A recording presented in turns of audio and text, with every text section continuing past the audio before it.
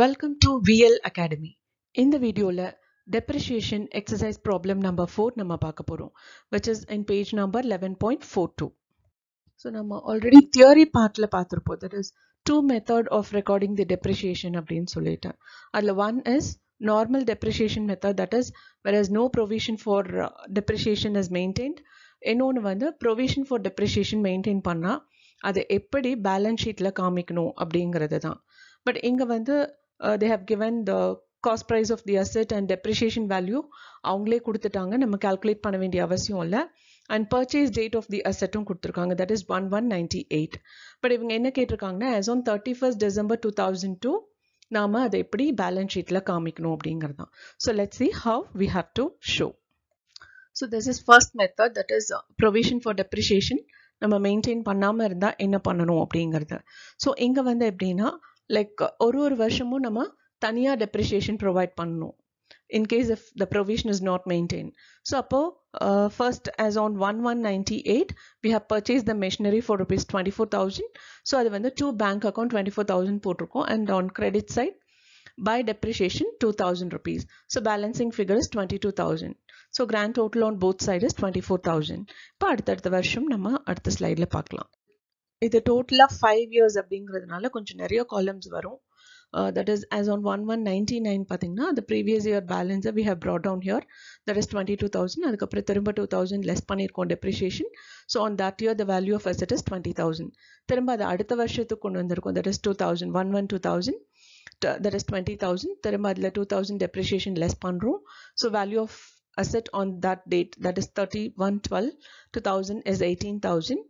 அதுக்கப்புறம் திரும்ப 11/2001க்கு வந்து அந்த பேலன்ஸ் எடுத்துட்டு வந்திருக்கோம், that is 18,000. அந்த வருஷத்தினுடைய depreciation is 2,000. இது straight line மெத்தடுங்கிறதுனால நம்ம எல்லா வருஷத்துக்குமே 2,000 போட்டிருக்கோம். ஓகே, ஸோ அந்த வருஷத்துடைய value of asset is 16,000.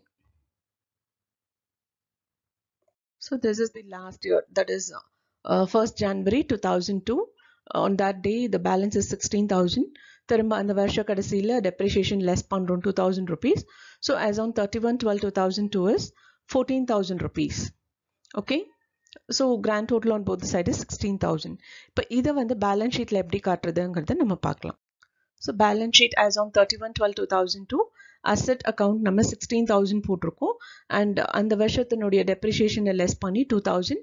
So we are mentioning 14,000 on the final value. So இதுதான் வந்து provision for depreciation நம்ம maintain பண்ணலைன்னா காட்ட வேண்டிய ஒன்று. Okay, so next in case provision for depreciation maintain பண்ணா எப்படி நம்ம அதை காமிக்கணுங்கிறத பார்க்கலாம். So in case if we are maintaining provision for depreciation, in that case எப்படி calculate பண்ணணும் அப்படின்னா நம்ம ஒரு வருஷத்துக்கும் தனியாக calculate பண்ண வேண்டியதில்லை. இப்போ வந்து asset வந்து 1998ல வாங்கியிருக்காங்க, பட் இப்போ அவங்க கேட்கறது வந்து current value of asset as on 2002 எவ்வளோ அப்படின்னு கேட்டிருக்காங்க. அப்போ நம்ம டைரக்டா எத்தனை வருஷமா அத்தனை வருஷத்தோட டெப்ரிசியேஷனையும் டோட்டலா which is called as accumulated depreciation. So அந்த accumulated depreciation லெஸ் பண்ணாலே போதும். ஸோ அதை எப்படி accumulate பண்றதுங்கிறதுனால தான் நான் உங்களுக்கு இங்க தனியா ஒரு வருஷத்துக்கும் காமிச்சிருக்கேன். ஸோ டோட்டலா 5 வருஷத்தோட depreciation is 10,000. ஸோ 24,000ல 10,000 லெஸ் பண்ணோம்னா we'll get 14,000. Okay, so this is how we have to calculate if the provision for depreciation is maintained. இதை எப்படி balance sheetல காட்டுறதுங்கிறதும் நம்ம பார்க்கலாம். So in case provision for depreciation maintain பண்ணணும் அப்படின்னா அதை வந்து balance sheetல எப்படி காட்டணும்னா asset sideல asset account, that is 24,000, அதாவது ஒரிஜினல் காஸ்ட் வேல்யூ, நம்ம அந்த asset என்ன காஸ்ட்டுக்கு வாங்கினமோ அந்த வேல்யூவை தான் இங்கே மென்ஷன் பண்ணும். அதில் we have to deduct the accumulated depreciation.